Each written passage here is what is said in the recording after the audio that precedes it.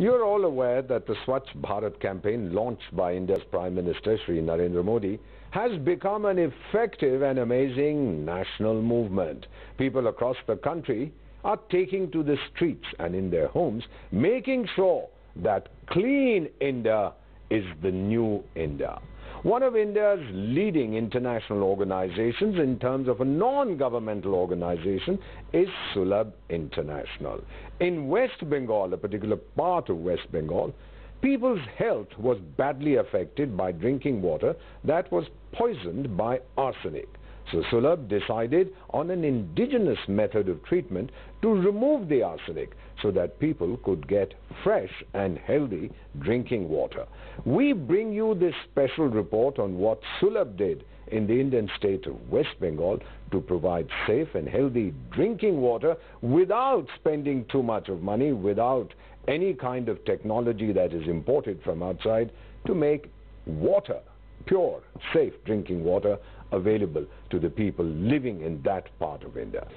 Many states in India has problem of arsenic water, and people when they drink, they get many diseases, and you will see sometimes they get cancer also, and the whole body you will find full of wounds, and it is unbearable to see the face of anybody who is suffering from arsenic diseases. It was detected in 1982-83 in West Bengal for the first time. But now it's not Bengal. We have in many states like Bihar, Chhattisgarh, Jharkhand, even in some parts of Uttar Pradesh. Like these areas have problem of arsenic water. To solve the problem, we have given a new solution to the problem, that you should collect water in your pond, and that water we can treat for drinking purposes. So there is no arsenic in the water. And we have made experiments in West Bengal in 5-6 places, like Madhusudan Kati, Bidnapur, Mayapur, and 1-2 more places like Shanti Niketan also.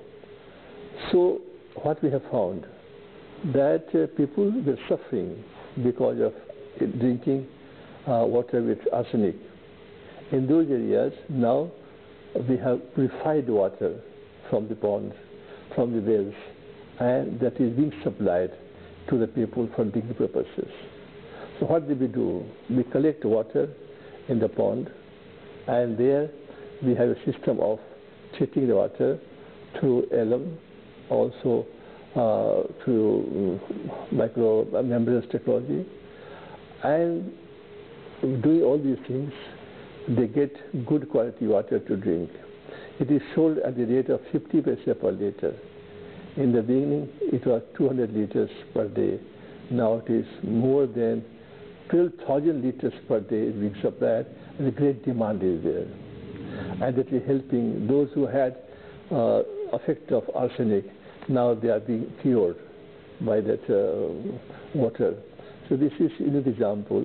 And also we have provided water where diarrhea, dysentery was causing. It's not causing now. But especially if I come back to Madhusudan Kati, this experiment has become very, very successful. And we can have this type of plant throughout the country, wherever there is arsenic. And you can treat water. The cost is 50 paise per liter. It's negligible. And it gives employment. 3 to 4 persons, permanent employment, 4 persons in one plant. Doing construction gives more employment, but for running the plant, 4 persons are required. And they're totally viable. So you have not depend on subsidy or anything else. You are selling the water and getting money, and people are very getting benefited. So this is a good experiment we have done in Madhusudan Kati in West Bengal, and I hope we are going to extend these facilities in other parts of the country where people are suffering from arsenic water.